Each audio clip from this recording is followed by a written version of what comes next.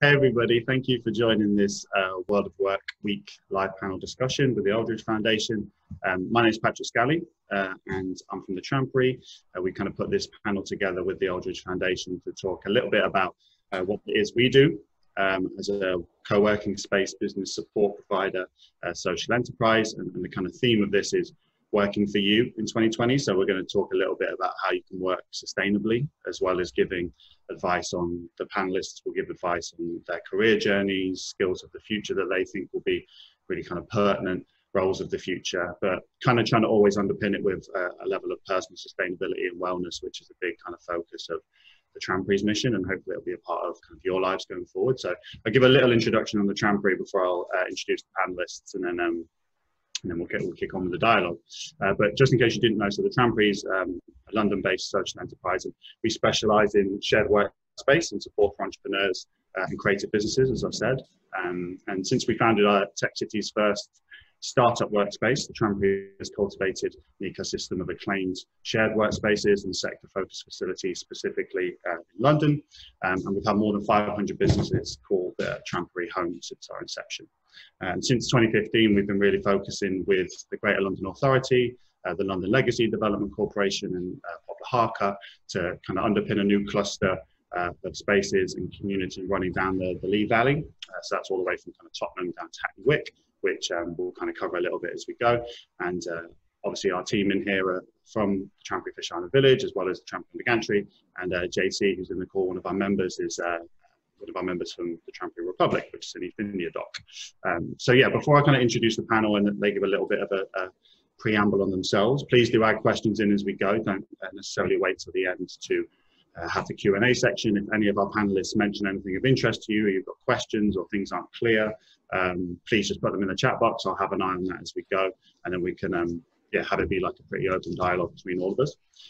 So yeah, I guess to the panelists, it'd be great if you could just give a little introduction on yourself, your kind of background, your kind of academic experience, and then a little bit about the kind of industry that you work in now. So I guess I was going to say ladies first, but there's two ladies in the call. But I'll go to Zara first, if that's okay. So Zara Sahir Ashraf, who's fashion program manager for the Trampery. So Zara, if you could just give us a little introduction of yourself, that'd be amazing. Yeah, thank you. Thanks so much for kicking us off, Patrick, and as so kindly introduced. I'm Zara, and I work for the Trampery as the fashion program manager. And what that means is no 2 days are really the same with what we do at the Trampery, but in the world of fashion, that is ever more true.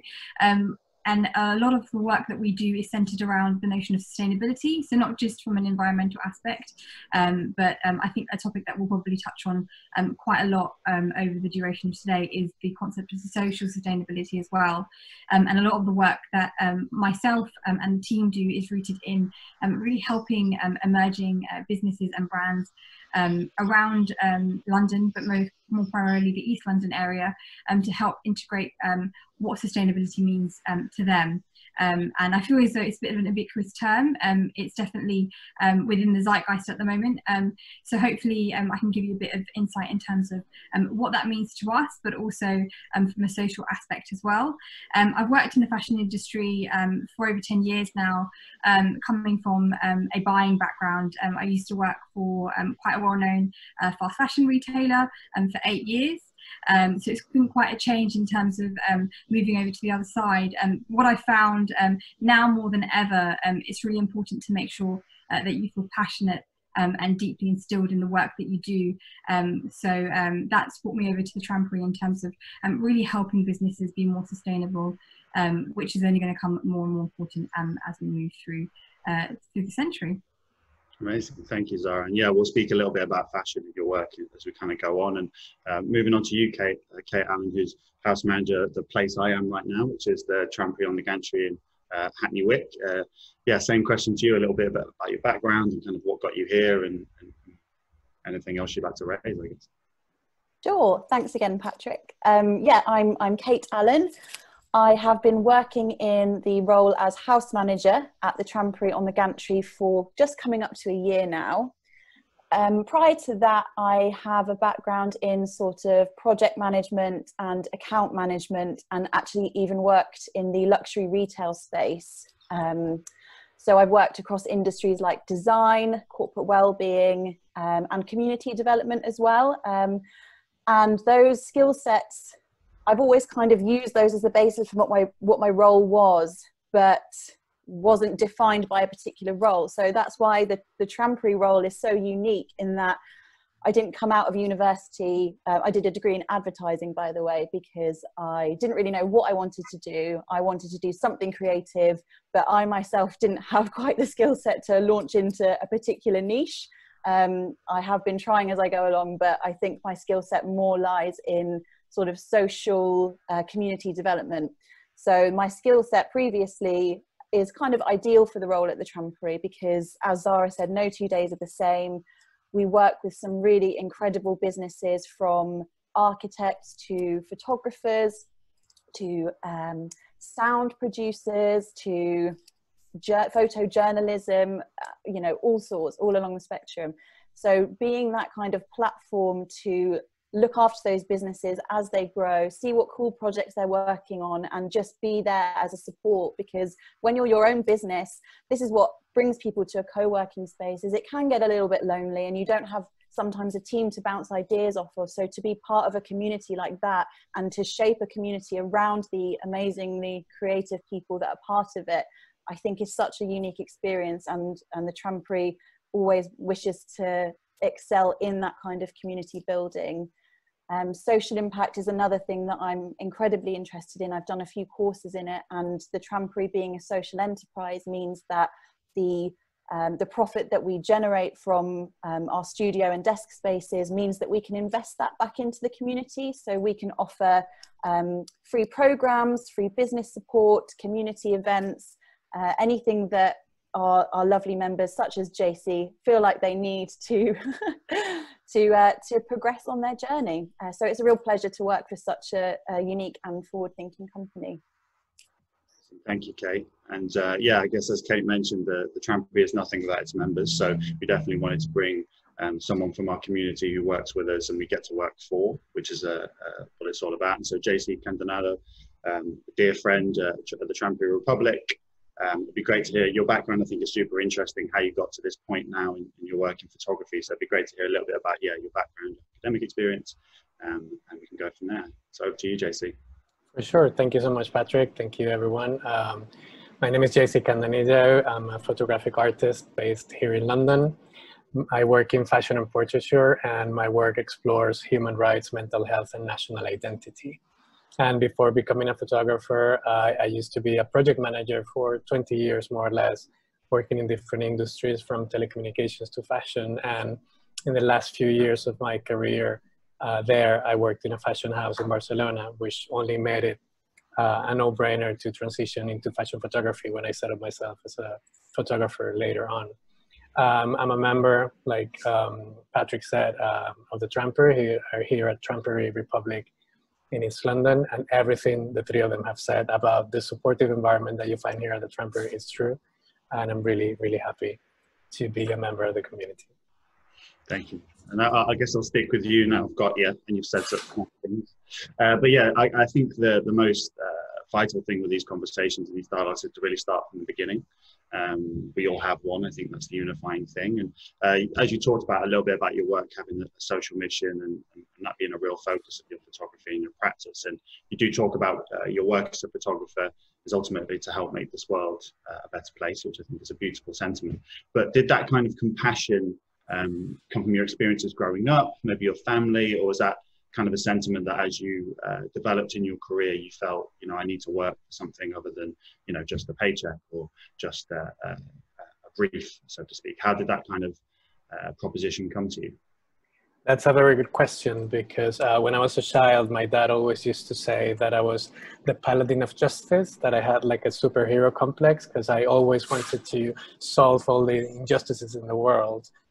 But then as I grew older, you have other priorities, you have your studies, you have your work, you need to pay the bills as soon as you start living on your own. And I sort of like just focused on myself and my career. And it wasn't until I was in my 30s that I was already living here in Europe, and I was looking around myself and looking what was going on in the world and the things that I thought were not ethical in the companies that I worked for. And I thought that because I had a very sort of like privileged upbringing, and I never had any issues growing up, and I had a very good education. And then I came to Europe and was noticing all this discrimination and all the things that were going on around me, and the unethical practices in the companies where I work for, that I thought that maybe it was a good time to give back to the community. I had a lot of really good opportunities that helped me get where I am right now. So I thought maybe it was about time to give back and also offer those opportunities to others. And I think it wasn't until I was in my 40s that I realized that even though I was doing that in my personal life, I was volunteering and trying to help organizations that worked in issues that I believed in. I never thought that I could also apply that to my work life. I thought that that was just my personal life. And when I was in my 40s, I thought, wait a minute, my personal life and my career life, they all have one thing in common, which is me. So why not join the two things together and then make that influence the way that I run my business? And that's what I've been doing. I think that's really interesting. I think that idea of, you talk about it kind of later into your career, that kind of realization of how you can mix those things. I think something that we often don't think about when we're younger is that it is a journey, and you're not going to have the answers straight away about who you are and what you're going to do and how that's going to form from your personal life to your work life. So yeah, I guess that take a little bit of that pressure off yourself, I guess, if you're feeling that, especially now, because obviously there's a lot of unique pressures that we all kind of feel. But going over to you, Zara, I mean, in terms of your kind of family life and kind of mentors or friends that you've had, people that have been important to you, what kind of, say, like inspiration or life lessons have you drawn from kind of earlier years and earlier experiences that you now kind of continue to reference throughout your kind of current practice?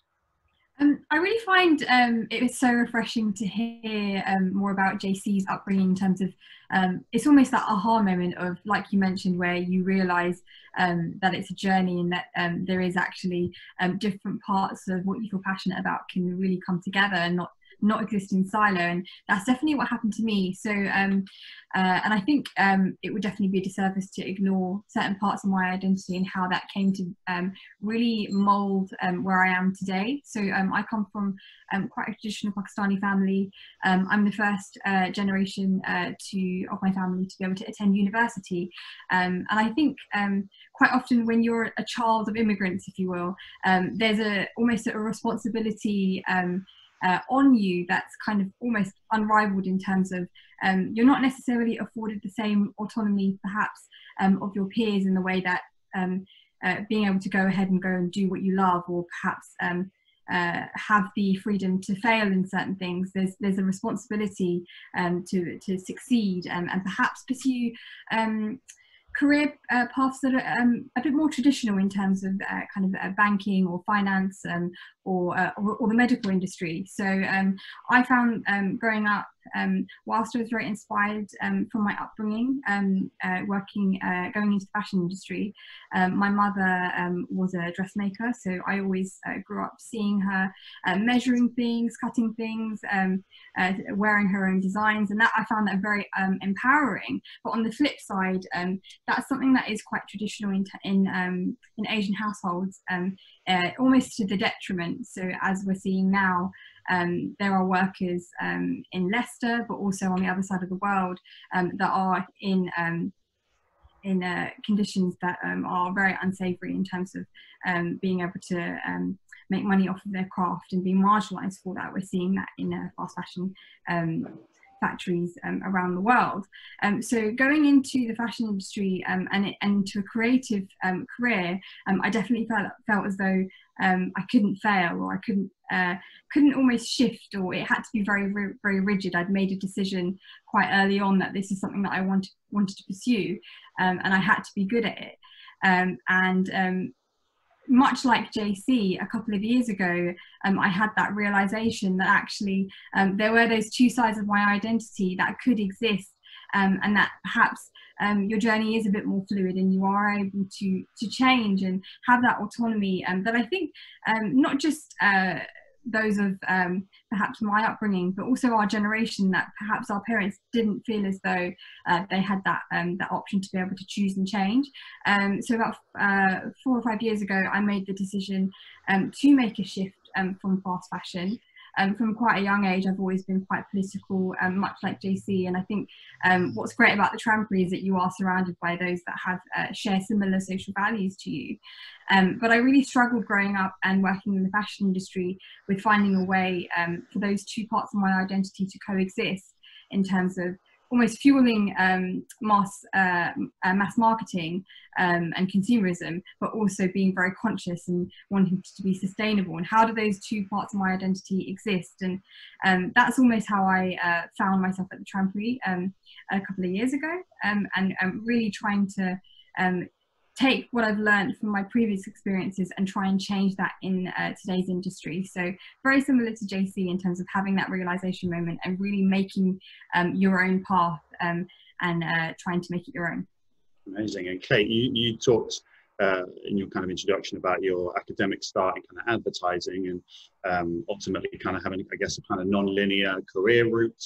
I know that wellness and kind of yoga and things like that have been a huge part of your life, which I think it'd be interesting to hear your thoughts on kind of that passion and profession kind of blend. But I guess in terms of your kind of career route, what have kind of been the personal principles that have kind of guided your decisions throughout your professional career? And then I guess in terms of, have you had like mentorship, or is there literature that's helped you make these kind of bold career decisions and change paths? How have you managed to navigate the way you have so effectively? To be honest, I think part of my character is, and there are sort of benefits and pitfalls to it, but I'm a bit of a chameleon, which means that I find a new idea and I think I want to do that. But unfortunately, it makes it very hard to pin down exactly what it is I want to do. So it's been a very, very fluid journey, but not dissimilar to you, Zara. My brother and I were the first in our family to go to university. Our parents kind of fell into the working world. My mum went to secretarial college, and then she kind of maintained that profession throughout her life because she was a provider of the family. By my age, she was already married with a child on the way. And my brother, who is 9 years older, just knew what he wanted to be. When he went to university, he went straight into law, and he's been at the same law firm for over 10 years. And I was a bit of a wild card because, again, I had that personality where there was just so much choice. It was so overwhelming. And because there wasn't something that just really clicked for me to go down a path, my whole life up to now has just been trying out new ideas and seeing where it sits. And Patrick, going back to what you said about well-being, when I was in my first year at university, I went through a really difficult time adjusting. I'm from a very small village in Hampshire, and I came to university in London, and I think, just the shock of suddenly being part of this city, the city that never sleeps. And again, for me, that's someone that is so overwhelmed with options, coming to London, it was suddenly like, fireworks going off because there was just so much. And it led to, a little bit of a rocky start, but then I started getting into sort of meditation and yoga. And since then, I have really had a big focus on what it means to have, to look after your own well-being and what things you can do to empower yourself, to take care of yourself and to go easy on yourself. I think our generation, it's kind of the age of anxiety. I know so many friends that have had to go on to medication or seek counselling just because of so much stimulation and so many things that they've had to deal with. And I think I kind of made it my mission to get clued up on literature, on tools, on anything that I can offer to support people in that position without them having to go down a route of just somewhat some self-destruction and doing things that aren't very helpful to them. So I kind of developed on that. I did a course in mindfulness and various other things for sort of mental brain training. And then I worked for a corporate wellbeing company who specialized in creating programs for big companies to look after their employees, because suddenly now we are in this shift where employee well-being is kind of the most important thing at the moment. We've reached a critical point where we have to accept responsibility for that, and we need to invest in employees and make sure that they are being looked after and they feel supported in their working environment. So I've been so glad to see that happen, and that being in the forefront of a lot of companies' minds. And employees now have a position to say that they should have this. This is just a basic right for people to have. And again, going back to the Trampery, this is a major pillar that we want to implement across the sites for our own team and for also our members. So again, all these little avenues that I've gone down have somehow led to this role where I can really bring in all of that kind of experience and knowledge and try and make a better impact. Absolutely. And I think that point about taking on doing extra courses while working and while studying, I think is really important, just to kind of develop a more broad approach to how you approach your work, your personal life, whatever it might be. And JC, I know that you've been a mentor, student careers mentor with Kingston University for the past year or so. And how important do you think it is for kind of students to learn additional skills, you know, whether it's online courses or temporary roles or volunteering whilst at school, but then also, you know, as they get into the first steps of their career and beyond? How vital do you think that is for people to want to take? Well, first of all, about mentorships, I think it is vital to seek out mentors to help you out in your career, because mentors are people that are within an industry who are willing to share their knowledge and to help other people be able to work in the industry that they are working in. Because as mentors, we know how hard it is. We know all the things that we had to do to get to where we are right now. So we are willing to offer that sort of help and advice and inspiration to younger people coming into the industry, so that they don't have it as hard as we did. Also, we know how things work within the industry. So if you're trying to enter any type of industry, we know the path that you need to take, who to talk, how to approach jobs and job offers. So I think that it's crucial to seek out mentors, whatever your career path is. In terms of education and forming yourself, coming from the creative industries and the creative industry side, I think it's something that you cannot take for granted. It is mandatory that you need to keep on self-improving yourself. Long gone are the times when you studied something and then you just worked on that forever and never had to reinforce your knowledge again, because things change so fast, technology changes so fast, times change. Nothing is what it used to be in early 2020, and we're only 6 months into the year. So imagine your career for the next 40 or 50 years of your life. It's going to change so much. So you have to be constantly updating yourself and the knowledge that you have. Otherwise, you stagnate.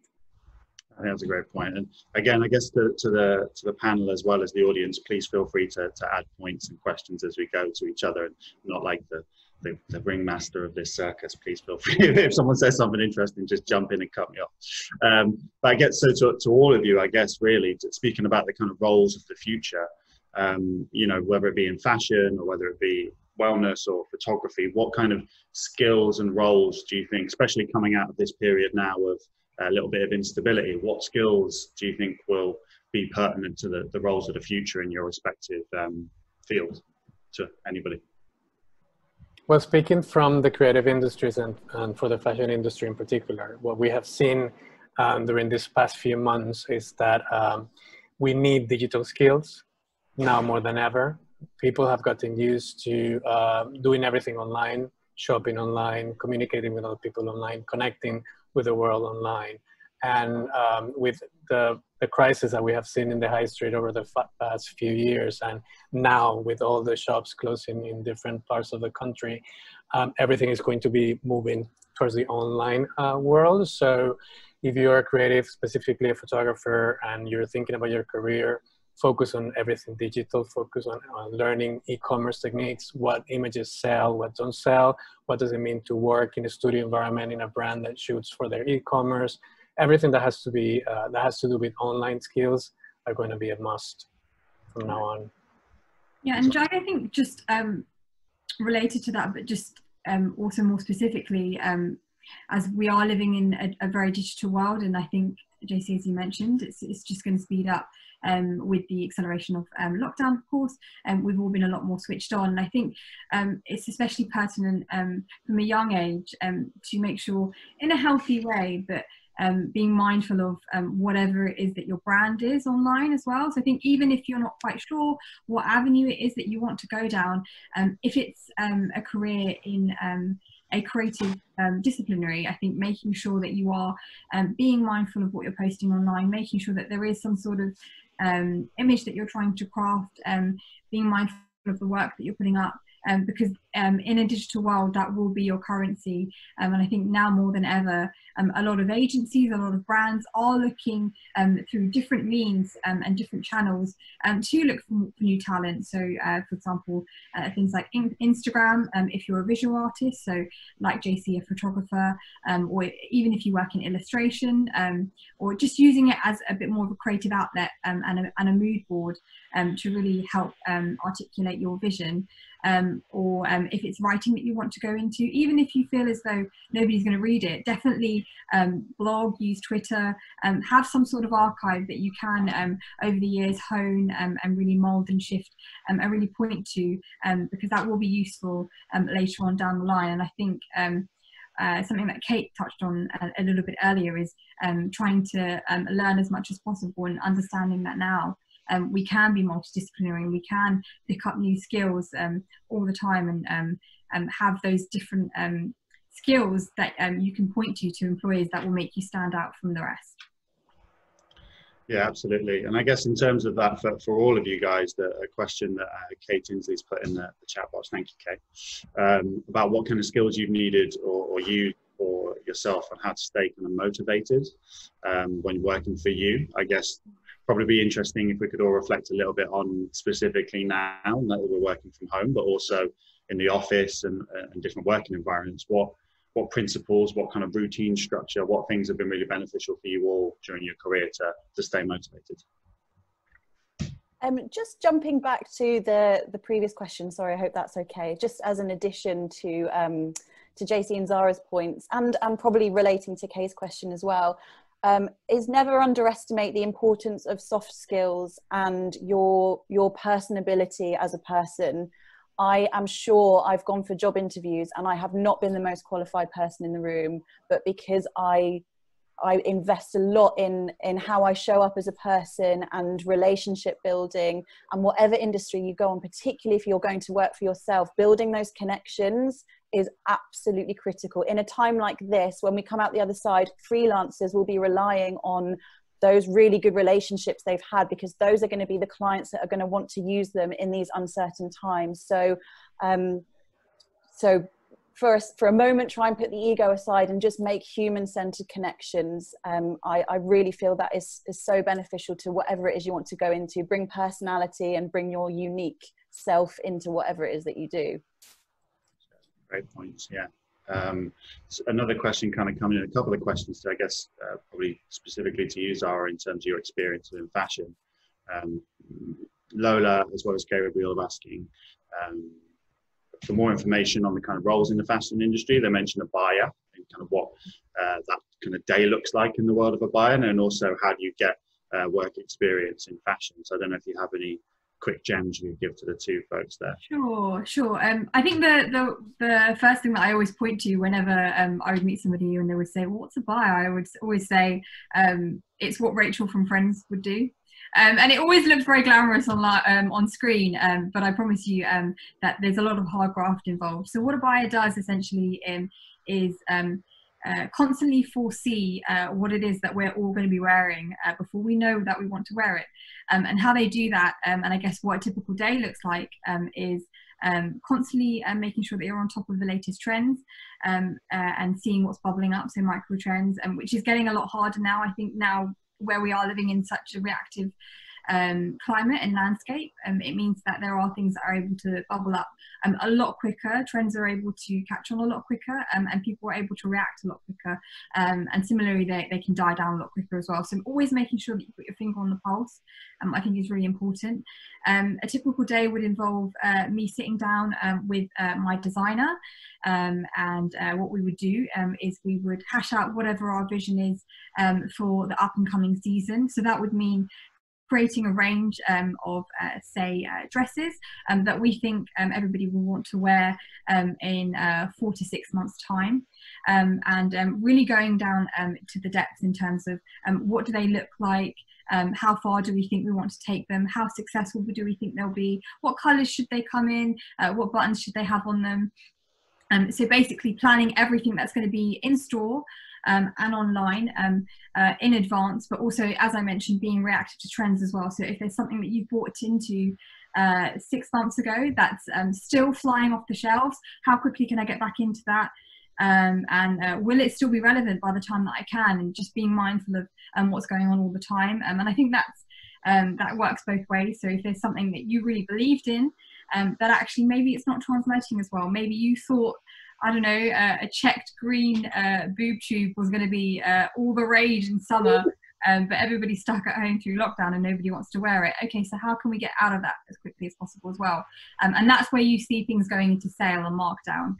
So I think from a personal standpoint as well, always be mindful that what you see in sale is in sale because it wasn't selling.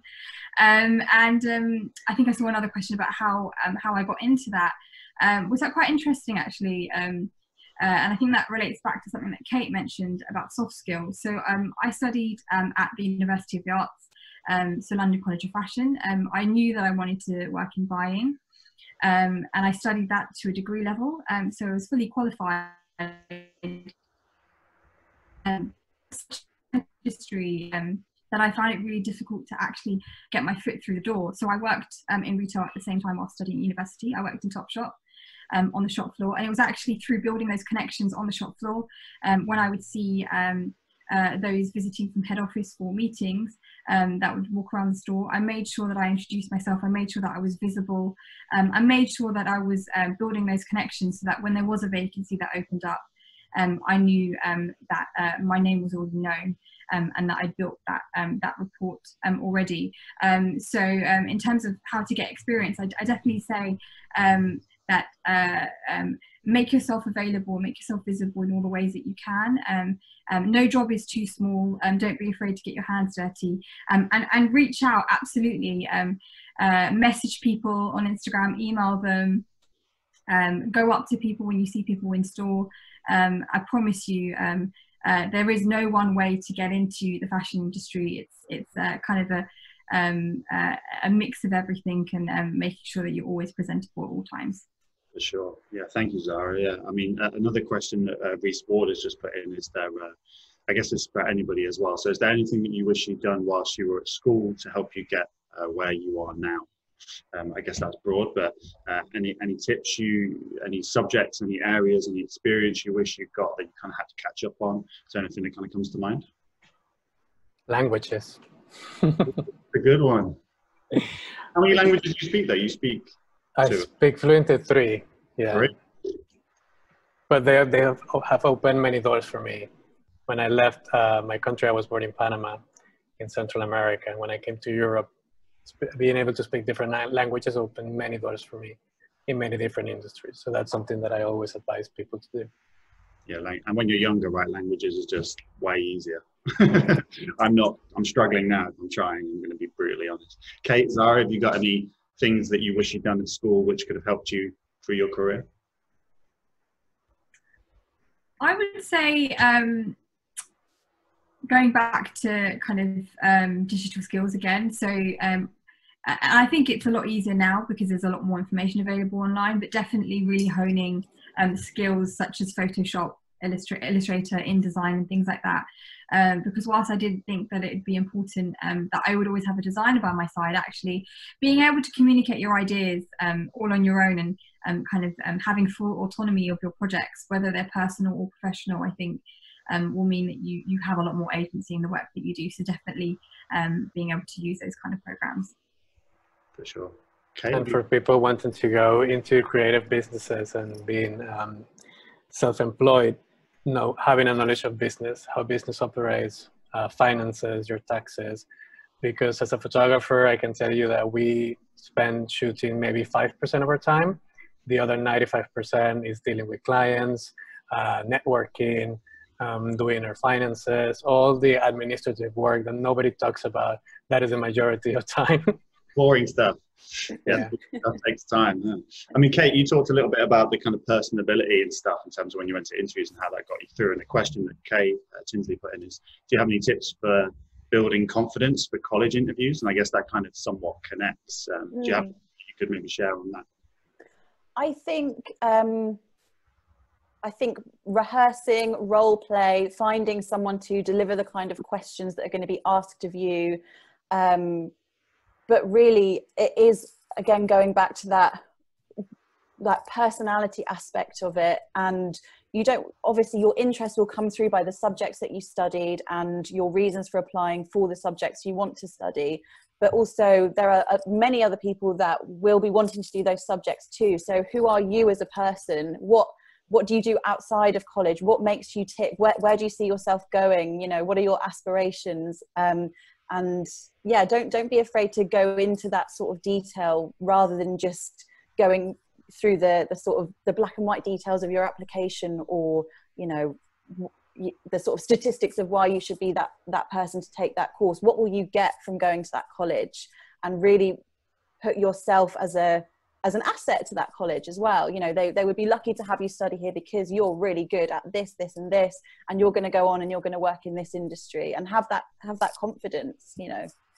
I mean, fun little gem is, like, I've been on the interview side with Kate, to be fair, because Kate was for the Trampoline on the Gantry, and she interviewed very well. So whatever she said, make note, it worked. Yeah, and don't make it robotic. I think something that have some humor is what I'm saying. You know, have a conversation with that person. As Patrick said, you know, we're colleagues now, but there was a time when he was a scary man that was going to tell me I either got the job or didn't get the job. So, you know, just try and make a kind relationship with that person, and don't think about it too seriously.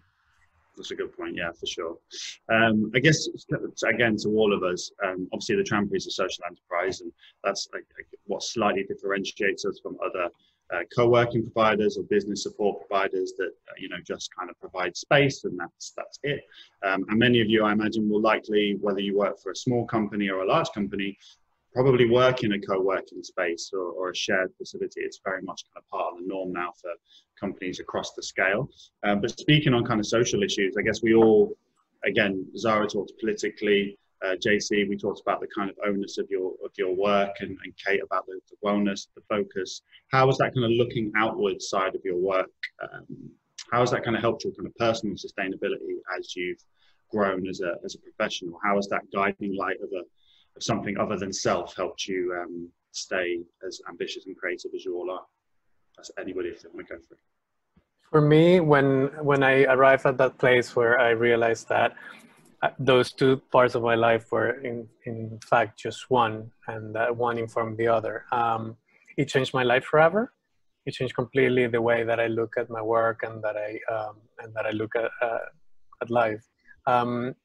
I have to say that I was working from home when I started my business for many years, until I met you guys at the Trampoline, and then I came here and started working from here, and finding that supportive environment, those people that not only act as your coworkers, because when you're a sole trader, you're a freelancer, you work on your own, so you spend a lot of time on your own. Coming to a place where you find other people around you that wish you good morning, that you can have the coffee with, but also that can inspire you, that you see the beautiful work that they're doing. And there are so many people doing really, really beautiful work here, working with social issues, not only the Trampoline itself, but some of the other members, that they helped me realize that that's something that I wanted to do, that I didn't want to have those two parts of my life separate. So in my case, it changed my life forever, and it changed the way that I conduct my business and that I offer my services to my clients. And my clients are now like-minded people. They come to me because they like the way that I present myself, and they like the issues that I care for and everything that I do to benefit the world. Absolutely. And I guess, Zara, with the Sustainable Fashion Accelerator, obviously that's exactly what the whole onus of the program is, right? How important is it for you now to be knowing that you're working to support emerging labels to better their practice from, you know, holistically, I guess? How has that helped you now in terms of your career? I think going back to something you mentioned, how has it been my guiding light? I think that has been my guiding light in terms of my politics and kind of my upbringing, and actually what the tipping point was for me moving over the side in terms of coming from a buying perspective or fast fashion perspective to moving over to sustainability. It was being able to see women that looked like me or an older version of me on the front lines in those working conditions in factories. So it was a trip to a factory that really hammered home kind of my place in the industry. And actually I realized that and a quote that I turn to quite a lot, not just in kind of my professional life, but in my personal life as well, that really guides me, is that no woman is free and is free until we are all free. So and how I take that to mean is that I see women that could very easily, I had been in their position, and actually what my responsibility is through my upbringing and through my now is to do whatever I can to be able to amplify their voices and really push for change in my position. And how we do that through the Sustainable Fashion Accelerator, something that I mentioned at the start of our session was the concept of social sustainability. So when we think about sustainability, we think about kind of more the physical aspects of that, so a recycled tag or landfill, and whilst they're very, very important notions because they're ones that we can see, something that we really try to focus on at the Trampery, and I think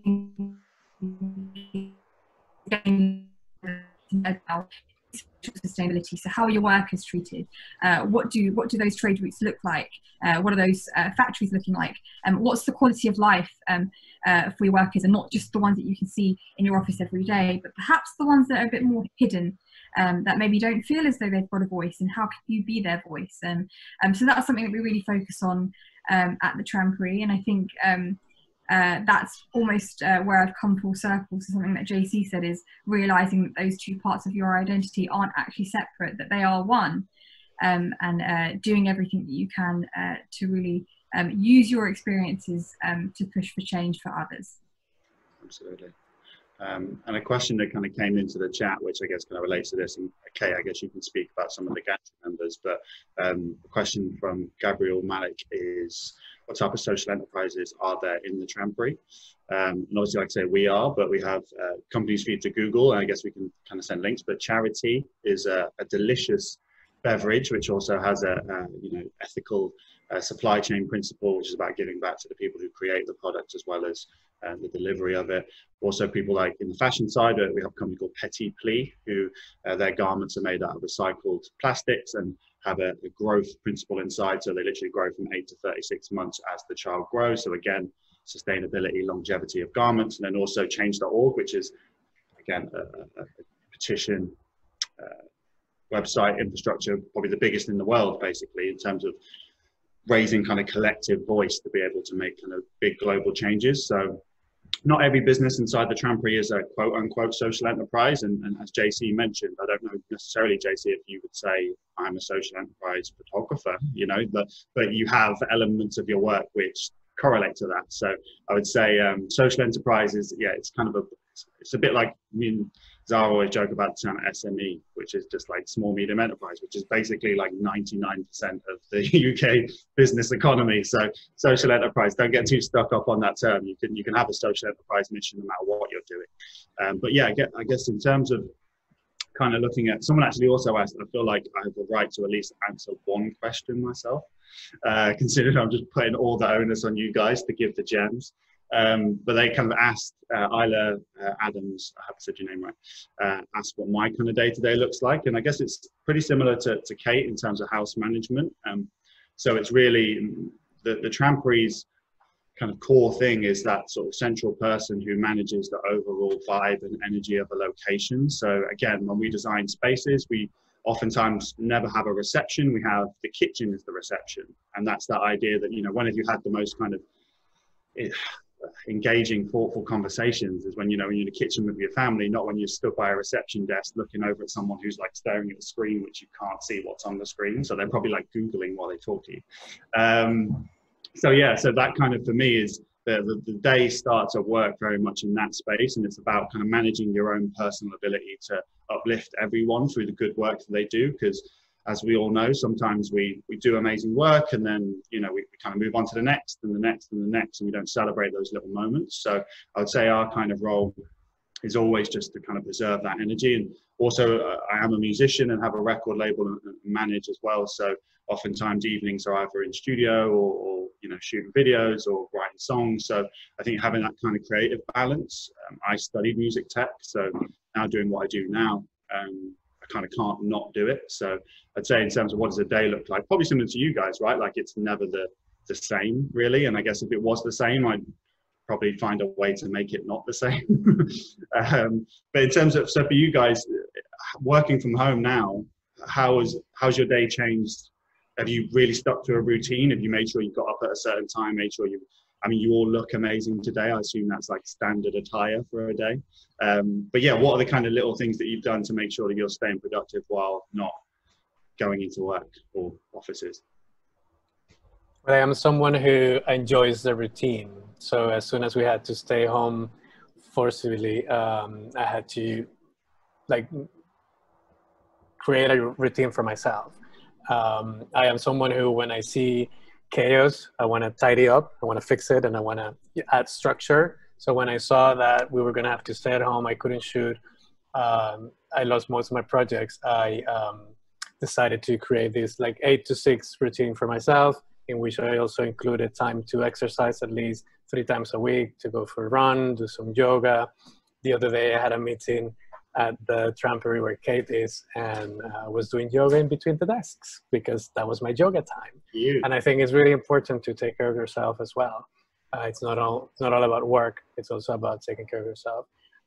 So just having like that structure, seeking out people who can support you, whether they live with you or you get in touch with them via Zoom or via phone, just trying to maintain connections with relatives or with friends, because it's also really important to feel supported, especially in these times that we're living. So that's how I've survived. Kate, how is your kind of day-to-day? You've just started now coming back to the trampoline on the gantry. Have you felt any changes? Is there anything you want to carry over that you maybe didn't do before? Well, yeah, I was furloughed for 3 months, and I still kind of kept in touch with the team, because that's what really sets the Trampoline apart, is that support network, and just knowing that people were still there. We still felt connected to each other even through this really uncertain time for many of us. And during that time, I'm lucky that I'm a person that I don't need to be productive all the time, but I do like to feel like I've achieved something with my day. But I don't make that very rigid. I make it sort of, okay, maybe today I'll do a walk and then I can do a little bit of online learning tomorrow. I don't sort of say, well, if I, haven't done all of this, if my day hasn't been completely filled with all this stuff, because you can still burn out when doing that. So you've just got to be so fluid with how your energy is and how you're feeling day to day. And I hope that I've only just been back for less than a week. Tomorrow will be my full week. Well, I'm still part-time, so I'm doing 3 days, but tomorrow will be the first week back.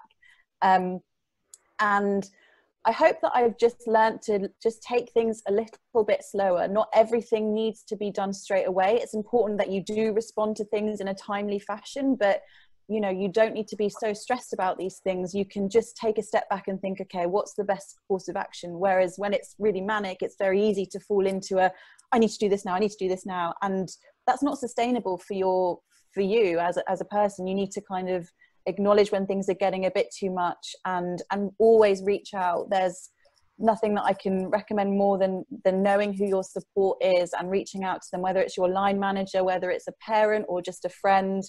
Just say that you're struggling a little bit and have a conversation that takes your mind off of that, even if it's momentarily, because otherwise you can really, you know, fall into a trap of your mind going into chaos mode.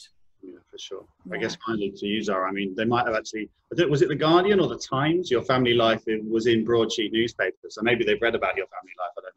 I don't know. Yeah, Google me. No, everything that you guys have said definitely rings true. I think, Kate, what you mentioned about being productive, I think it's really easy to compare yourself at the moment. Nowadays, but definitely right now, I feel like we're living in a very switched on culture, and it can be very easy to allow yourself to be distracted for your day-to-day, because everything is so easily accessible online. So that means that not really giving yourself the time to process how you're feeling and your thoughts, and not only that, but having a constant feeling that you must be productive or you must be achieving things because that's what you're seeing online. And I think being mindful that a lot of the time what you see online isn't necessarily the realistic day-to-day. And we always post our wins, we don't post our failures. And I think being mindful of that, and something that's really, really helped hammer that home for me is, Patrick, as you mentioned, if you'd read about me in the paper, you would know that I live with my family, which is lovely at the best of times, but it also means that sometimes it can be quite difficult to have that mental space and have that mind space that you would normally get perhaps on your commute on your way to work. So I've realised that 1 hour that I spend commuting to work is actually really valuable, because it means that it's an hour where I actually don't have to do anything. I can just think. And I think in lockdown, still remembering to give myself those moments where I don't have to be productive and I can just collect my thoughts and do nothing has been really important. Amazing. Yeah, I'm conscious a little bit of time, but we do have a couple of questions. I'll make sure everyone who has questions gets them fielded. Because obviously, thank you so much for taking the time to be with us and putting those to us. And Zara, while we have you, in terms of the fashion industry specifically, Gabriel Malik, who asked the question earlier, asked, is fashion a good industry to get into now when lots of fashion brands and shops seem to be going out of business? Obviously, it's quite a difficult question, but in terms of you thinking about someone pursuing a career in fashion, how do you feel like the climate is now for getting into that industry? I think we have to be realistic in terms of when we think about the sustainability of fashion. There is no one brand that can be 100% sustainable. That is the very almost raison d'etre of the fashion industry. So I think being important that you remember that it is a market that's very competitive, and really taking the time to carve out and think about what it is that you can add that will be unique. So something that's really important to being able to convey to consumers nowadays is being able to tell a story and being able to be mission driven. So a lot of companies nowadays, not just in the fashion industry, but across all different types of fields, is you'll find that a lot of products or a lot of brands have a purpose behind them. So really trying to convey what it is that you feel passionate about, and perhaps having a bit of a story behind that. But definitely it is a market that is very, very competitive. So making sure that you know what it is that you can offer, and it doesn't necessarily have to be a product. I think there's a huge gap right now in terms of expertise around being able to manage the social aspects of that, and that's something that we've definitely touched on today. But also what we're seeing around the world in terms of the movement of making sure that your workforces are sustainable, and that includes being able to be representative of who your customer is. So I think there's loads of different things that you can go into that don't necessarily have to be centered around creating a product, but if that is something that you feel passionate about, making sure that you're really trying to offer something that's different and really plugging a need. Amazing. And to kind of wrap this up, it feels like this is a good segue. So Isla's asked if there's kind of podcasts or webinars that we could offer as learning about how to start your own social enterprise. And I guess the ultimate shout out is if you do Google Charles Armstrong, who's the founder of the Trampery, he does have many interviews on YouTube and podcasts that he's appeared on where he specifically talks about his mission and how he kind of as an entrepreneur, became a kind of social entrepreneur. So yeah, so if you search Charles Armstrong, the Trampery, there'll be lots of different media things. But I don't know if you guys have, I guess it doesn't necessarily have to be for social enterprise creation, but what kind of podcasts do you guys listen to in terms of helping you through your kind of professional life? Maybe the personal life too, I don't know. The School of Social Enterprises, they have really good resources on their website. That's a good place to look for inspiration. Also, one of the Trampery's members, Sabina, she has a really interesting podcast, which the name escapes my mind right now. Connecting People. Yes, Connecting People, exactly, where she talks to a lot of entrepreneurs as well about their paths and how they got to where they are right now. So her podcast is really inspiring. Yeah, and I'm on an episode as well, so humble shout out. Check that one out. Zara, Kate, do you have any kind of little things that you listen to often? Maybe not on the tube into work as much as you used to, but help you? I think one of my all-time faves from when I'm feeling particularly inspired is a podcast by NPR. It's called How I Made This. And basically it goes through different founders talking about kind of where they got started, and a lot of the companies that they feature are mission driven and they have a story behind them, so that really ties back into something that we were talking about earlier. And they've got a really good episode if you're looking for a place to start, that was with the founder of Patagonia, which is a clothing company that is especially sustainable. So definitely give that a listen. And then one that's a lot closer to home, that perhaps isn't necessarily social enterprise, but definitely in the creative field. It's a podcast called In Good Company. It's by NTS, and it's hosted by a writer called Atega Awagba. And what she does is every episode she interviews different women in her network and in her sphere. So a lot of the time they tend to be London based, and just talking about how they got started. So it can be anything from a writer or a chef. And I think that's really, really interesting to not necessarily pigeonhole yourself into only listening to things or taking in or consuming information to do with your one field, because you might be able to pick up something that is really useful from a different field that can help you as well. For sure. Kate, have you got anything you'd like to share? In terms of resources, as JC said, the School of Social Entrepreneurs, there is also Social Enterprise UK, which itself I believe is a social enterprise, and they've got tons of resources and a team that are able to help and support you. Unlimited, which is spelled UNLTD, that's a company that we have worked with previously that also supports budding social entrepreneurs. And I think I would recommend doing some research into the Sustainable Development Goals if this is something that hasn't come up for you yet, because that's kind of the foundation for social or global change. And it's 17 goals that the United Nations are working towards to 2030.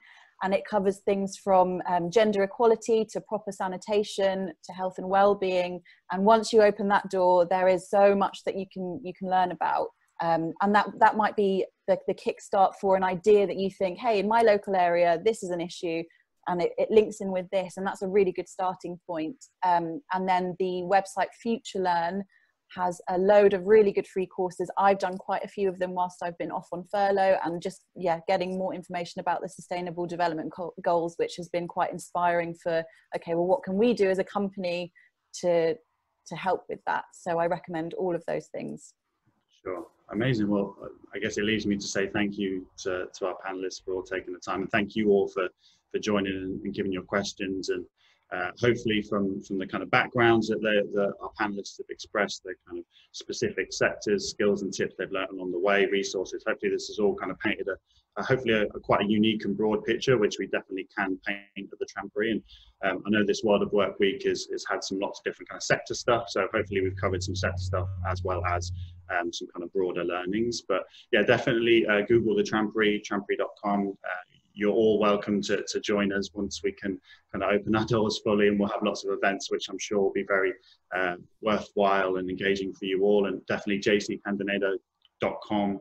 Is it .com? Is it .com? It's .com. Check out his photography work. Incredible, inspiring stuff. And yeah, thank you all again just for taking the time, and yeah, don't be a stranger. So I think this Zoom call is just going to end out of nowhere. So who knows how this ends, but it's been a pleasure speaking with you all, and have a lovely day. Thank you for having us. Thank you so much. No worries. See you later. Guys. Bye.